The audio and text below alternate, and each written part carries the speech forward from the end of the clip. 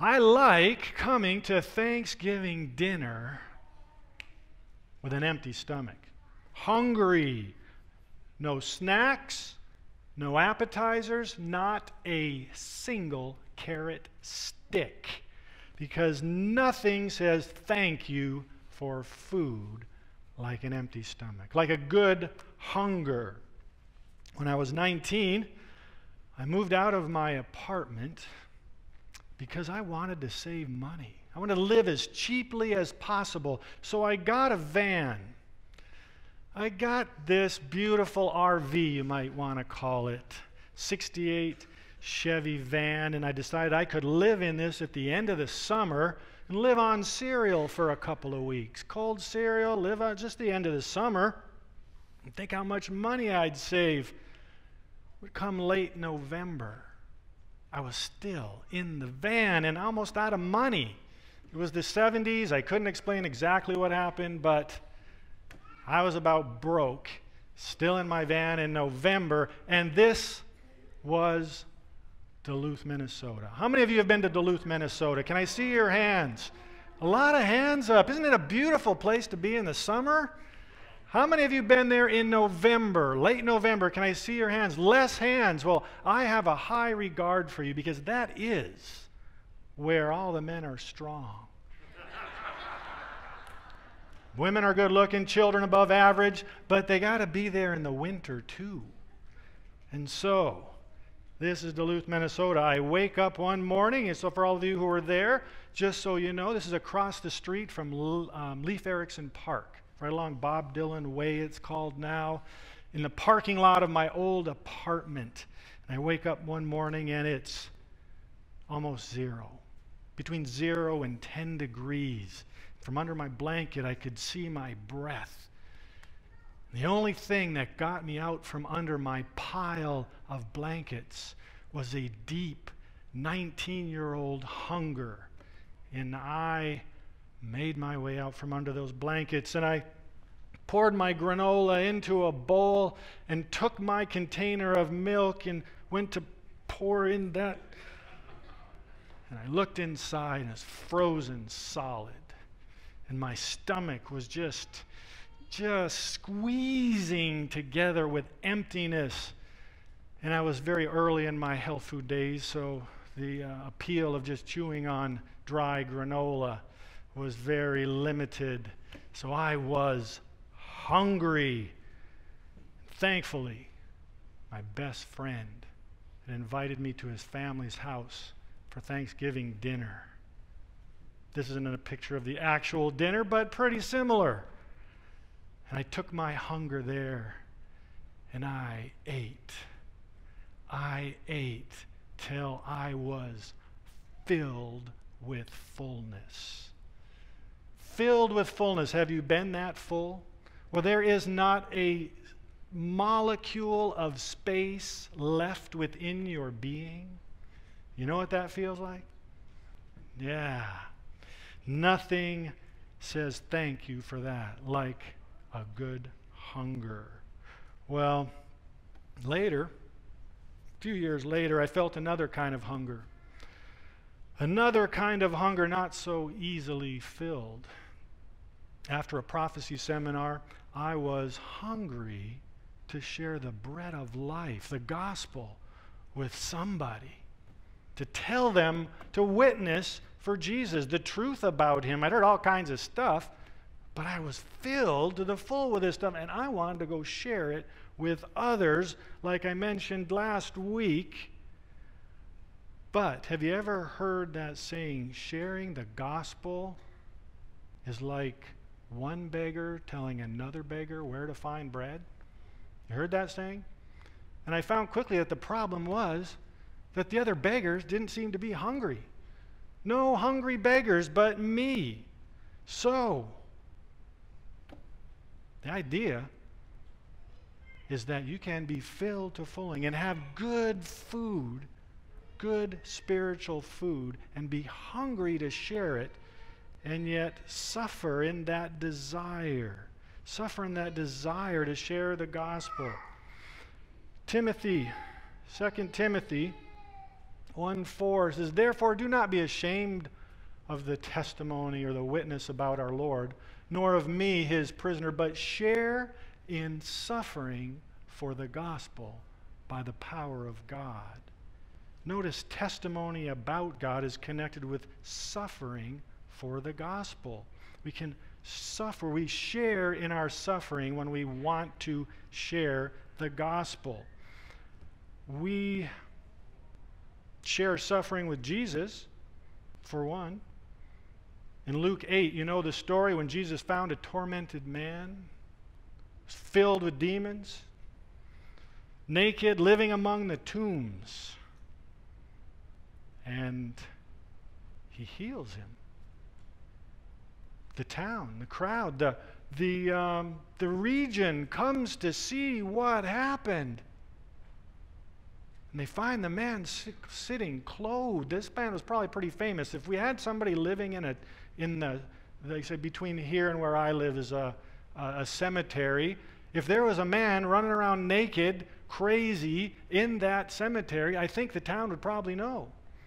Well, back then, apparently, he wasn't arrested, but it seems like he was because he kept breaking his chains. Nobody could hold him, so they let him live out there in the cemetery. So he was pretty famous. That's, I think, why everybody went to see what happened here. So they come out to see this man sitting clothed in his right mind, feeding on the bread of life at the feet of Jesus. And so they plop themselves down right beside him and say, "Feed me this bread." No, that is not how it goes. What do? What do they say? "Leave, Jesus, go away. You are disrupting business as usual around here. You are expensive." The crowd was not hungry for the bread of life. So we share with Jesus' suffering when we want to share the truth, the good news, the gospel with others, and suffer rejection by people who aren't interested. So we share with Jesus. We share suffering also with Isaiah. In chapter 6, you're pretty familiar. I've heard this preached a few times, where Isaiah is telling other people, basically sharing the bread of life, it seems, telling other people about Jesus. Woe is you, and woe is you. And then he gets a good glimpse of himself, and he says, what? Woe is me. I'm a man undone, destroyed in the original, destroyed by this glimpse of the purity and goodness of God. And then he receives that forgiveness we associate with the gospel. And then what happens? The very next thing, after he receives that goodness, Isaiah 6:8, "Then I heard the voice of the Lord saying, 'Whom shall I send, and who will go for us?' And I said, 'Here I am, send me.'" So notice how closely connected that forgiveness, that experience of gospel forgiveness is connected to his desire to go and share it with others. But then, notice the next verse. God says, "Go and tell this people, be ever hearing but never understanding, be ever seeing but not perceiving." And he goes on to say more of the same in the next verse. In other words, go tell these people who aren't going to listen. Go tell these people. He's not saying, don't you dare listen. He's saying, it's kind of a rhetorical statement or facetious or sarcasm. Go and tell these people who won't listen. So what? Why would God tell them to go and tell Isaiah to go and preach to people the good news when he knows they won't listen? A couple verses down the line, it's because there is a remnant. There are a few precious individuals who will listen. The crowd in general, no. They will hear the words, but not feel the power, not believe in the power of those words. They will miss out, in other words. So we share suffering with trying to share the gospel. You can share with Isaiah. So don't give up just because a few people will be listen and the majority won't. And those few can be far between. We can share in suffering with Stephen, the first martyr, who gave a powerful witness for God in Acts 7, full of faith, it says, and power and the Holy Spirit. And as he witnessed, he even had that glimpse of God in heaven. And their response was, "Wow, that is fantastic. Tell me more." No, what was their response? They stoned him. The root word for witness in Scripture is the same root word as martyr. He was a powerful witness.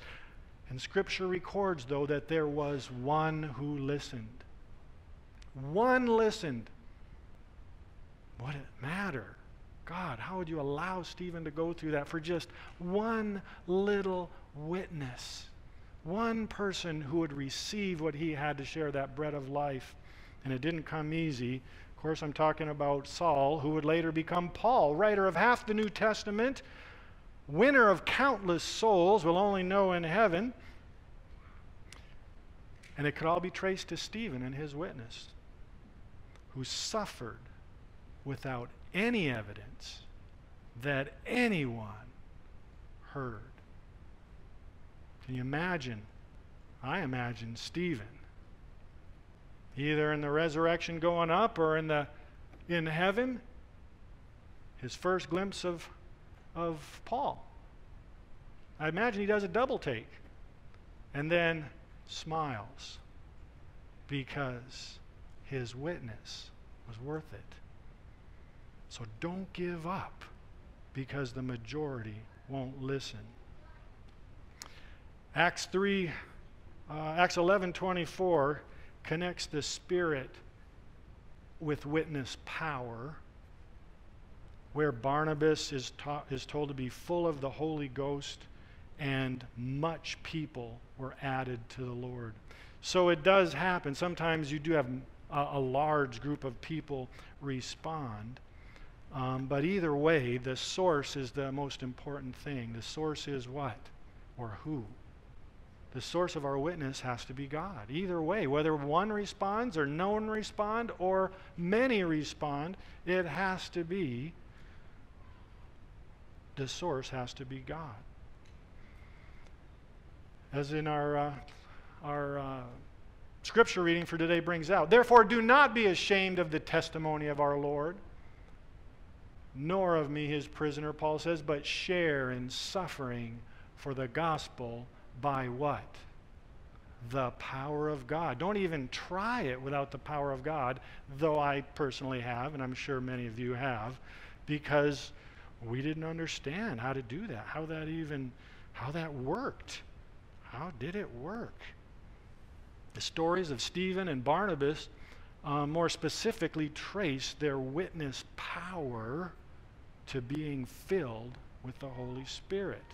We often associate being filled with the Holy Spirit with our personal selves. We have this God-shaped hole in our hearts that we want to be filled with God's Spirit, but we're not connecting it to the witness power that will come with it. At least I didn't. The stories of Stephen and Barnabas draw attention to this source specifically of the Holy Spirit. Ephesians, Paul prays, having experienced it himself, he prays that God would grant you according to the riches of his glory to be strengthened with might by his Spirit specifically in the inner man, and to know the love of Christ which passes knowledge, that you might be what? Filled with all the fullness of God. How is that even possible? You, me, individually, filled with all the fullness of what? God. Now wait a minute, didn't God create the universe? Seems kind of like he'd be pretty big, a lot bigger than me. Yet, Paul is praying that we would be filled with all the fullness of God. How does that work? Well, the one little glimpse that I can think of in my own experience is when I'm going through the refrigerator and think I'm full, but I'm looking for that thing that I'm hungry for, but I don't know what it is. Have you been there?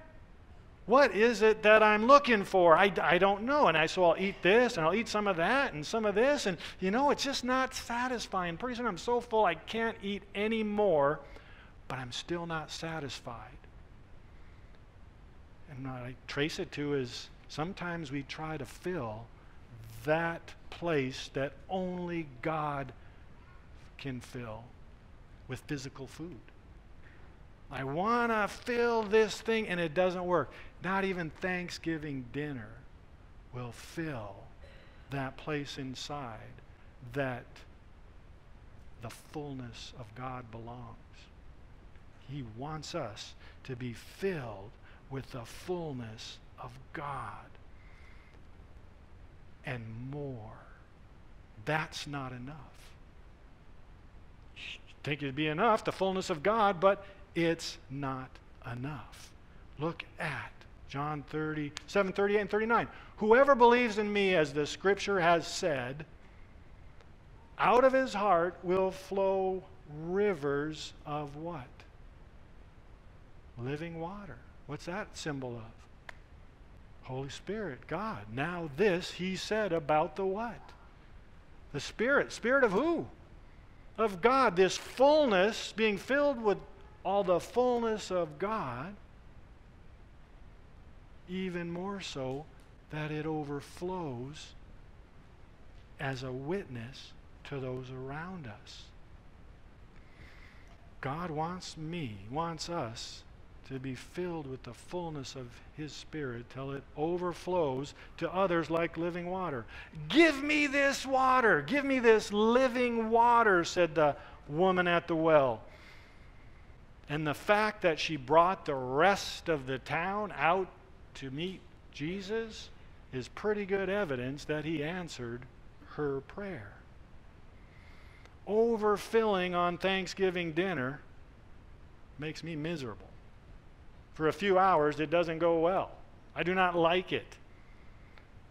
And I'm not much good to anybody else. I'm sure, hopefully most of us have learned that lesson, but no matter how good the food is, if you keep eating, pretty soon, you go past the point that it feels good. You might even, I don't know why, we still do it anyway sometimes, but I remember dragging myself out from the Thanksgiving dinner table to 20 feet to get to the couch, where I laid there and watched TV, sports for hours, hoping to feel better in time so I could eat supper. So I can tell by laughter that you've been there. Filled to overfull with food doesn't really result in much good. But filled to overfilled with the Spirit, now that's something different. Flows out to others in powerful witness. So, I want to quote from Great Controversy, page 70. The Spirit of Christ is a missionary spirit. The very first impulse of the renewed heart is to bring others also to the Savior. Having a hard time witnessing? Ask for the Spirit. She did. Luke 11:13. If you then, though you are evil, know how to give good gifts to your children. Imagine we're thinking about that right about this time of year as we're heading toward Christmas. If you got children or grandchildren, trying to think, what are we going to get them that really will be a blessing, not too loud. That's what I'm thinking anyway. You who know how to give good gifts to your children, how much more will your Father in heaven give the Holy Spirit to those who ask Him? Ask for His Spirit. I told you last week I was a lousy witness for Christ. Came to Christ, pushed it on others, didn't result in any good, didn't win anybody, including my family, who I was trying so hard, but it did not work, as I told you last week. But when I got serious about daily studying His Word and praying and asking for His Holy Spirit, and I have done for years, every morning, things started to happen. I became a pastor, but I had a hard time with sermons. I'd fast and I'd pray all week, and I would put hours. I would put 40 hours. I would do other ministry, but I would be up late and up early and skipping meals and just wringing my hands over this has got to, and I'd be praying for the people I'm talking to and praying for myself and claiming promises, and I'd get up there and I'd share a sermon, and I just was not satisfied. And this is the first few weeks. I've been associate where my senior pastor let me preach about twice in a year and a half, and then now I'm on my own. I got about 120 people there listening to me preach, and I'm partway through this sermon, but inside I've got this dialogue going on. This is a terrible sermon. I am a terrible preacher. When I get down from here, that's it. I am putting in my notice and I am quitting. And I meant it. So this is going on in my head while outside of my mouth is coming some sermon talk. And then that's done, and I go to the door to see people on their way out, and these two ladies I didn't recognize stopped. And one of them has tears just streaming down her face. And she doesn't speak English, so she speaks to this lady with her as an interpreter. And what she says is, I don't understand English. I came here thinking this was a Spanish church. We're from another country, and I thought this was a Spanish church, so we came here, and I understood every word you said. And it's exactly what I needed. And when you're looking into the eyes of somebody who's got tears coming down them, and the interpreter tells you that, well, I can tell you I didn't quit. I did not quit, obviously, as you know. But the point is, I didn't have this ecstatic euphoria as I was preaching, but I had a similar experience as they did at Pentecost, where their Spirit was poured out. Acts 1:8, but you will receive power when the Holy Spirit has come upon you, and you will be my witnesses. So there's this lady, I'm looking into her eyes, and I'm like, whoa, now clearly the Spirit was working here. And my takeaway is that verse does not just apply to the early and latter rain. It applies to us today. God's Spirit is available to you and I to fill us. The Holy Spirit is the essential ingredient in a powerful witness. Cannot do without it.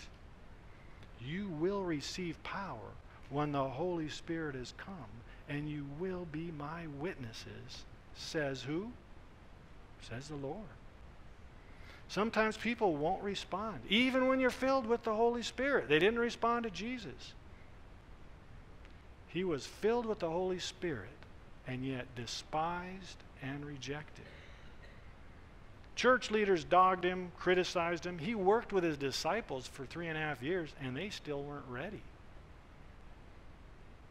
Why should we think it would be easy for us? Even on the cross, hungry and thirsty and so exhausted, yet even in that suffering, he continued to witness or testify or exemplify the love of God, the Spirit of God. He allowed his arms to be spread out and nailed to a cross because that's what it would take for you and I to have the possibility to be filled with the fullness of God, that it would overflow and reach out to those around us as living waters. That's what it took. Some won't respond, no matter how loving and kind and Spirit-filled we are. But I'm thankful He didn't give up. At the end of the whole world, at the end, the whole world will follow after the beast, except for a select group, those who have selected to ask for that Spirit, to be filled, those who will keep the commandments of God and the testimony or witness of Jesus. Out of them, the Spirit will overflow to people as the best possible witness. That's the experience that I want to have. I don't know if people will listen or not, but I want to be so filled with His Spirit that I will be the best possible witness that I can be. Acts of the Apostles 600 says, there is nothing that the Savior desires so much as people who will represent to the world His Spirit. There is nothing that the world needs so much as a manifestation through humans of the Savior's love. All heaven is waiting for men and women through whom God can reveal the power of Christ. That's my challenge to you, to myself, from heaven itself. All heaven is waiting for people that will yield, will receive that Spirit, will ask, will study and pray and receive what He longs to give.